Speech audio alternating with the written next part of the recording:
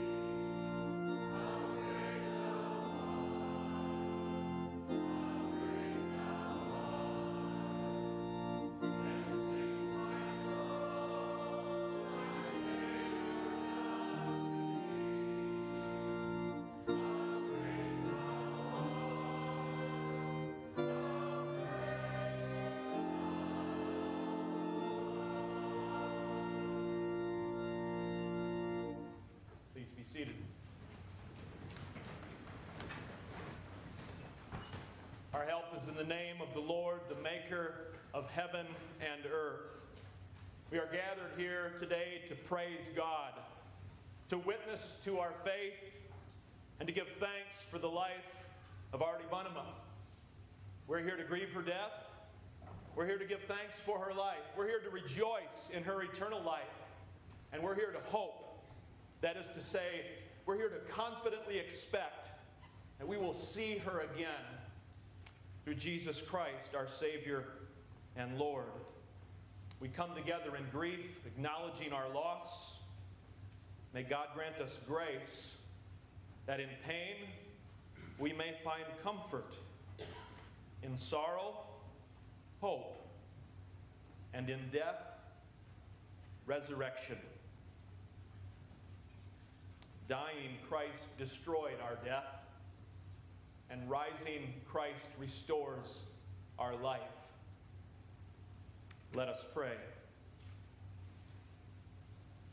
O God, before whom generations rise and pass away, we praise you for all your servants who, having lived this life in faith, now live eternally with you. Today we especially thank you for your servant Artie. We praise you for the gift of her life, for all in her that was good and kind and faithful. We thank you for the grace you gave her that kindled in her a love for you and enabled her to serve you faithfully. We thank you that for her, death is past and pain has ended, and that she has now entered the joy you have prepared for her through Jesus Christ our Lord. Amen. Invite Wayne Deckers at this time to sing "Great is Thy Faithfulness."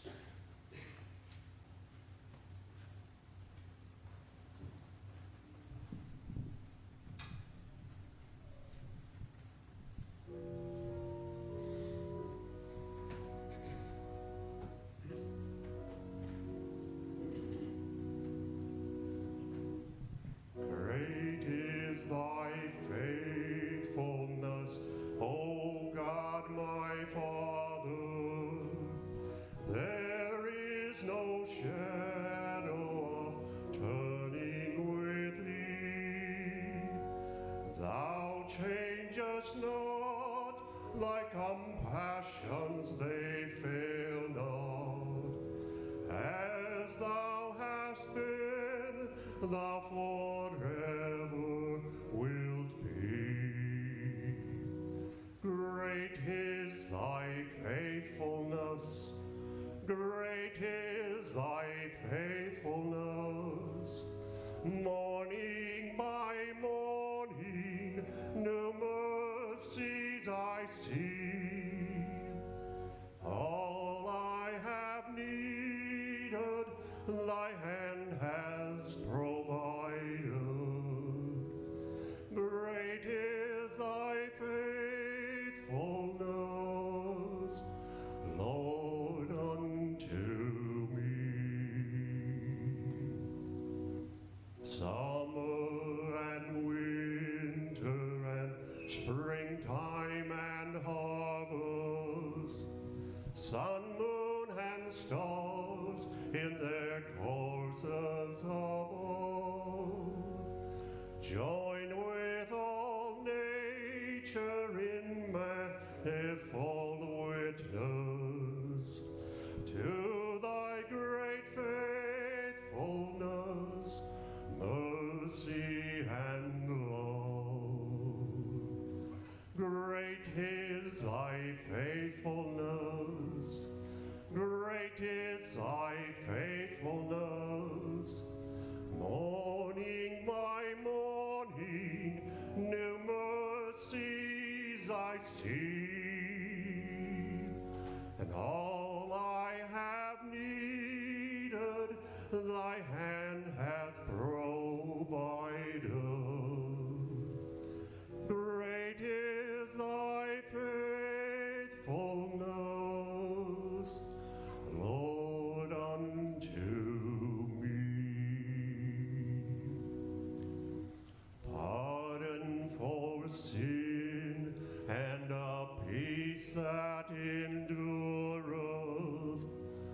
thy own dear presence to cheer and to guide, strength for today and bright hope for tomorrow.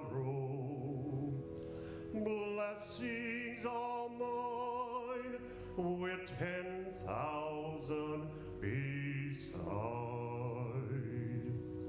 Great is thy faithfulness, great is thy faithfulness. Morning by morning, new mercies I see, and all I have needed, thy hand hath provided. Great is thy faithfulness, Lord, unto me.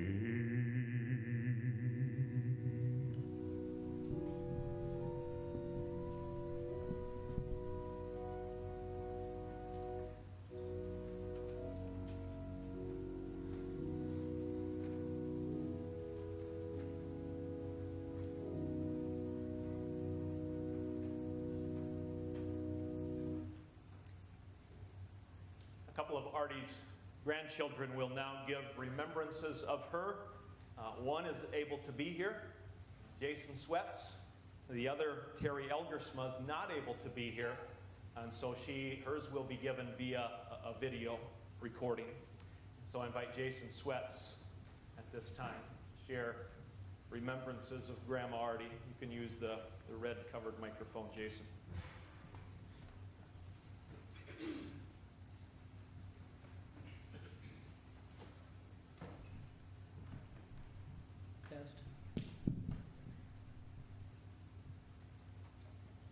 Our parents give us life.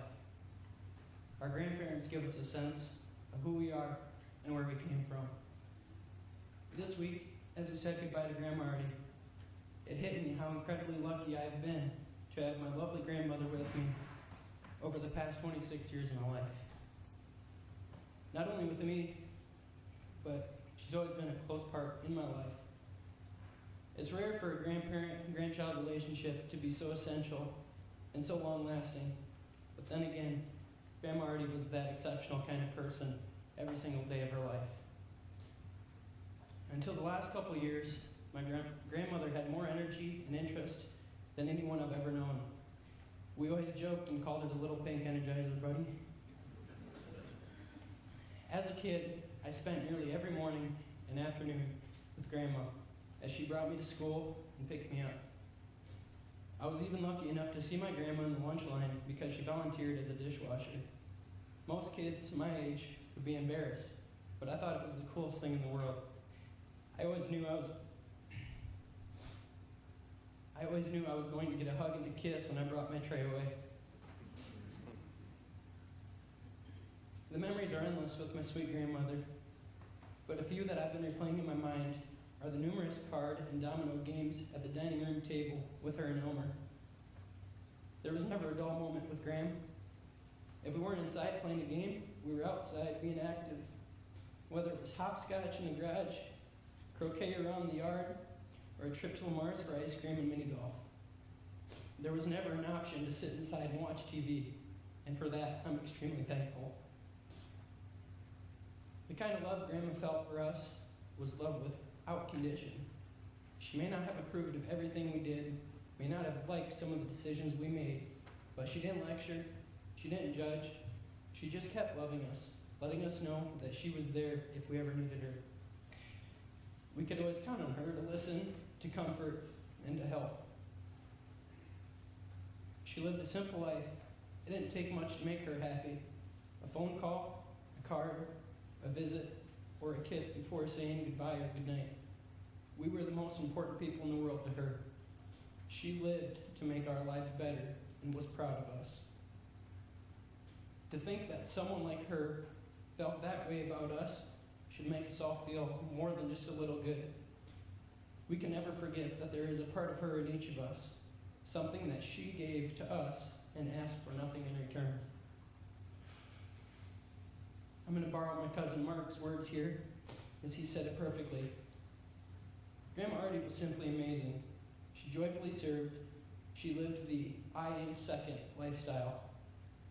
I hope I can carry out a little of her legacy and serve others with the attitude she did.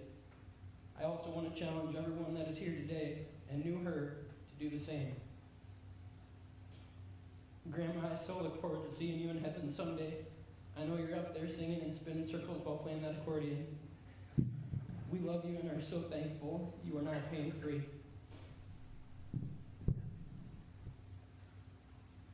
Thank you, Jason.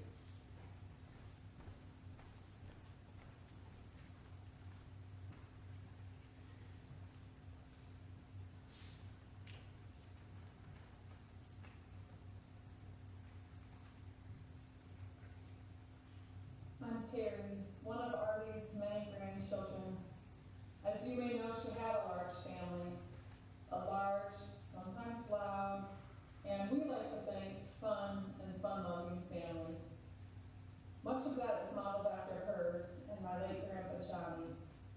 Being kind, social, and laughing, or causing other people to laugh, are some of the characteristics they valued and passed on to us. There were so many laughs over the years. Since she wasn't shy and really not one to embarrass easily, my grandma was all in when it came to having fun. We'd play the most oddball games at family gatherings, and she didn't sit out or hide in the kitchen. Instead, she'd take her turn and put on the mismatched clothes from the musical suitcase, or carry the egg on a spoon in her mouth, or sit on someone's lap and behave like a kitty to make them laugh. One of the funniest moments was when we were playing paper bag limbo, and as she stretched to the floor to pick up the bag with her mouth, without touching it or the floor, like I said, we played oddball games, she paused to unbutton her pants so that we wouldn't cut into her. I guess it's fair to say she was a little competitive, too. It's hard to say that having fun and not taking yourself too seriously were the primary values she passed on, since being strong in your faith, hardworking, and keeping things tidy and clean were right up there too. I mean, she was Dutch. My grandma Artie enjoyed being active.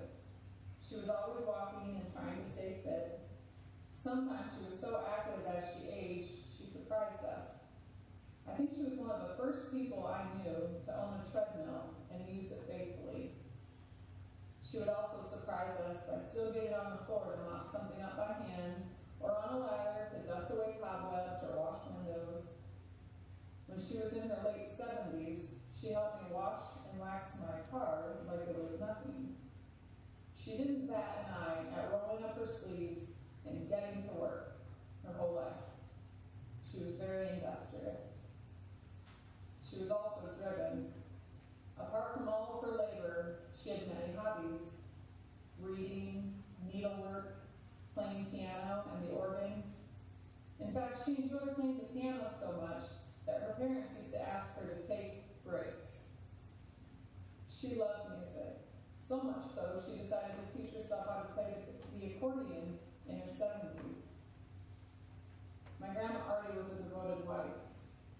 She was married to my grandpa Johnny for 32 years and took great care of him when he fell sick, much too young, and passed away. By God's grace, she was blessed with another husband, Elmer. When they married, they said they hoped to have 10 years together. This September, it would have been 26 years. An image and memory several of us will forever hold dear is one of a guardian angel watching over two children. She had it framed in her bedroom when we grandchildren were young kids. We remember asking her to tell us the story, which she would do. At the time, I didn't realize she was just looking at the image to make a story up about how these two siblings were on their way home and were getting a little scared because it was getting dark. She She would say how they were crossing the bridge and they could have fallen through because of a gap, but they had a guardian angel watching over them. She told it a lot better than I can, and that's okay. I remember loving that story and having her tell us it. You know, when I think about it now, maybe it wasn't the story that we love so much. It was her. We just loved her so much.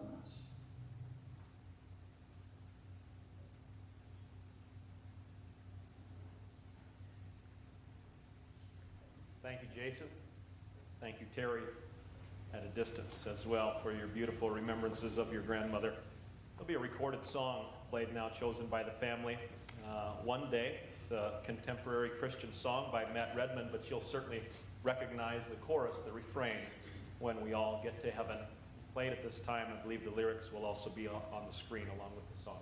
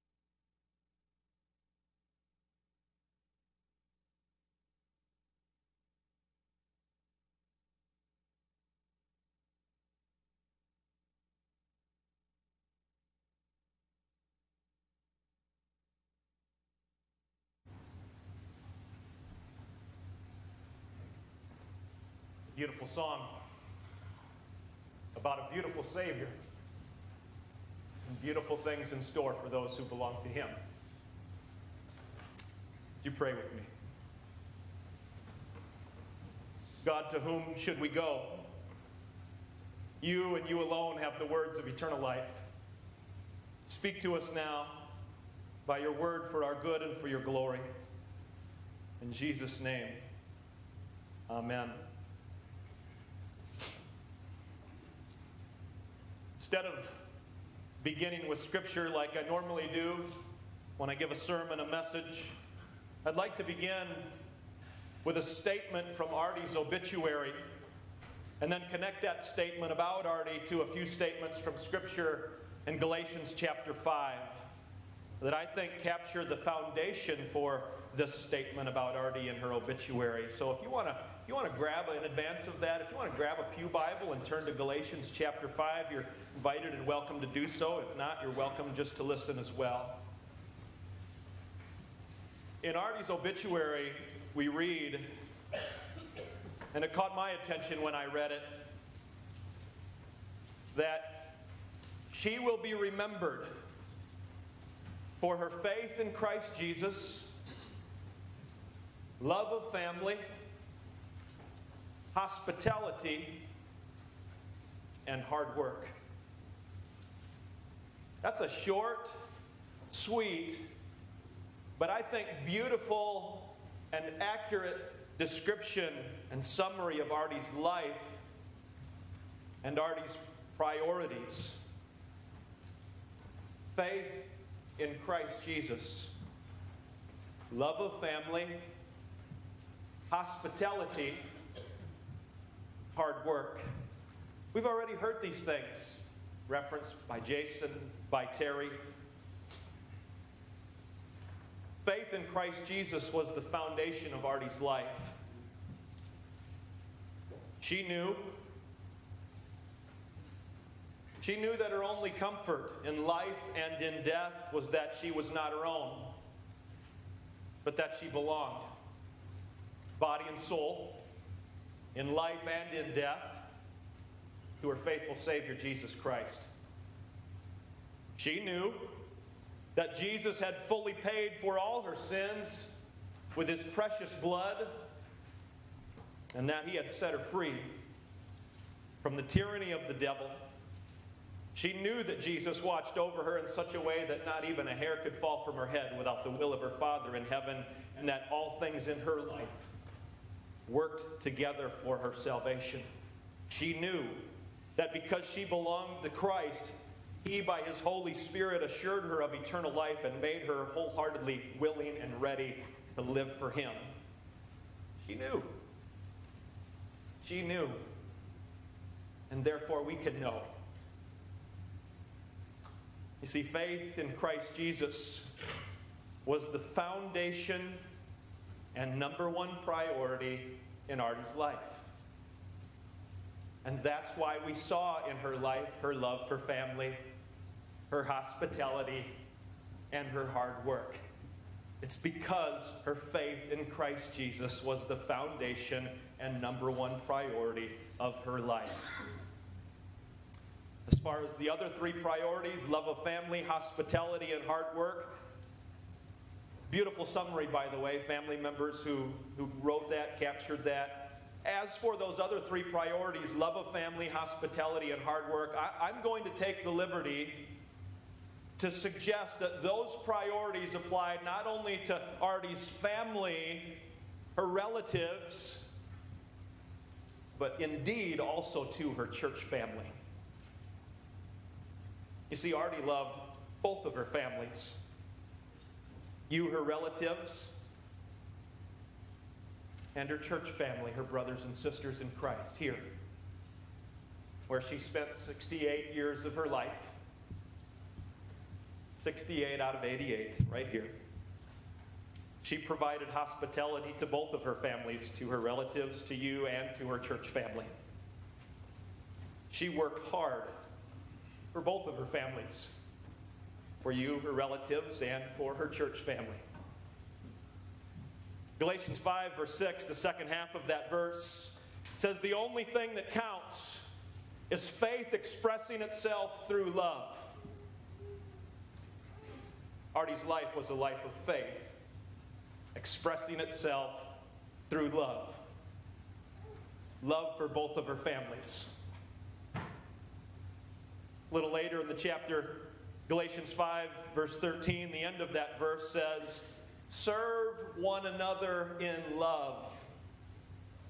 Artie's life was a life of serving both of her families in love through hospitality and hard work.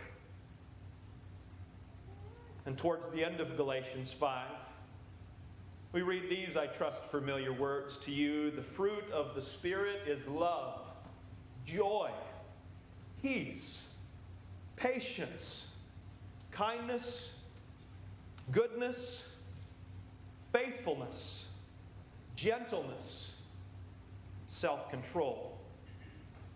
Was not Artie's life a life that displayed and demonstrated for all who knew her this fruit of the Spirit to both of her families? Indeed, it did, and it was. That's why we all loved her so much. Because by God's grace, she showed us all what God's love looks like. By God's love to her and in her, she showed us what faith expressing itself in love looks like. By God's love and grace to her and in her, she showed us what serving one another in love looks like.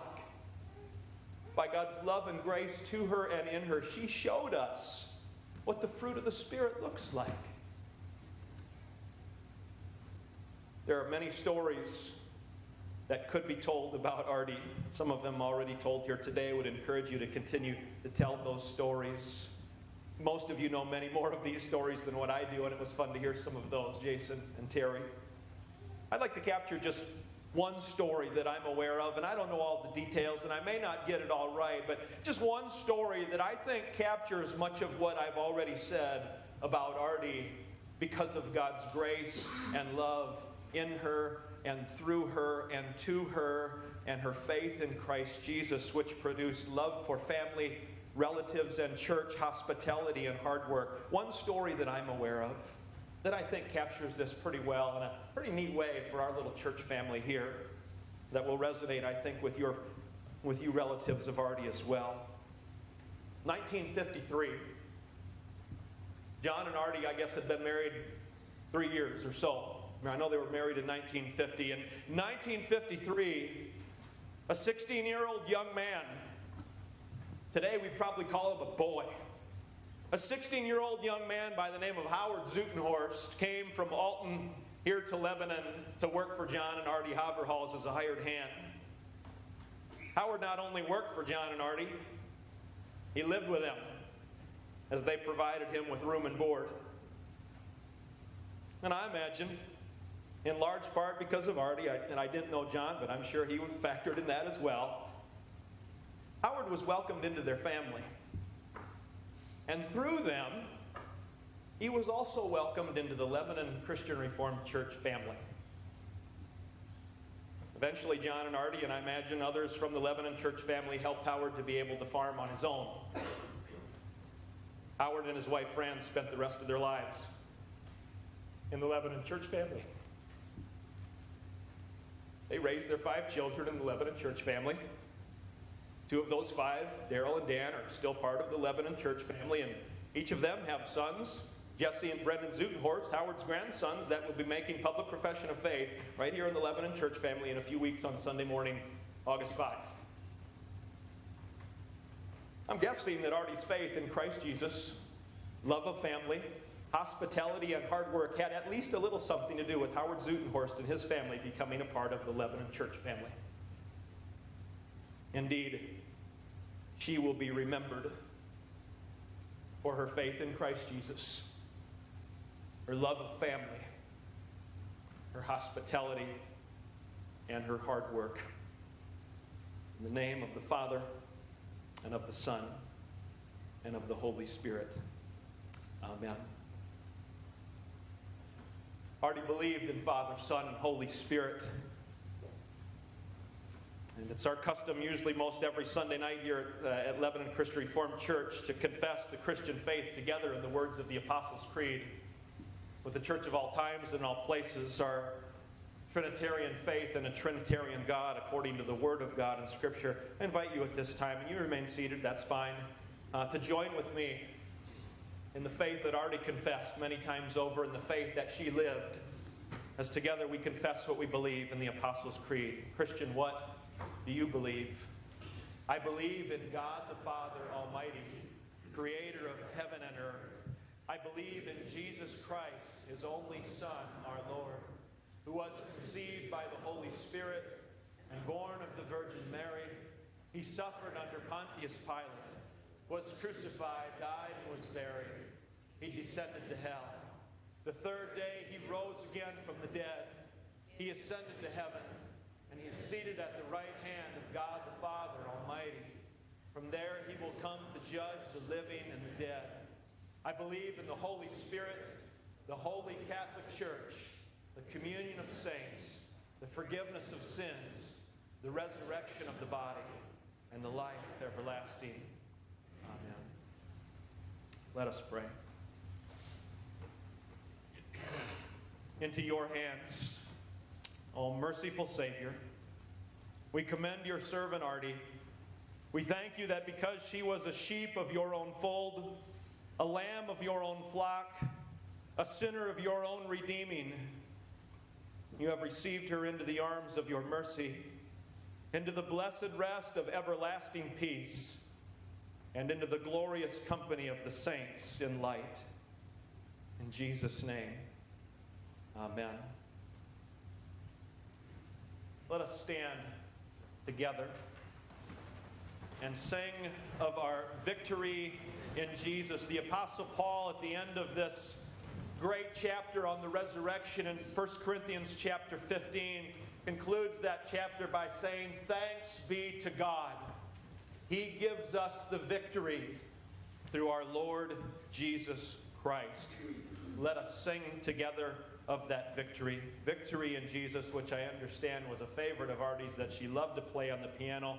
So Minerva's going to play it on the piano, and I'll ask the family, they're going to sing along. When we get to the last refrain, we're going to have the family depart at that time. Everyone else stay put until they have done so. Let us sing together.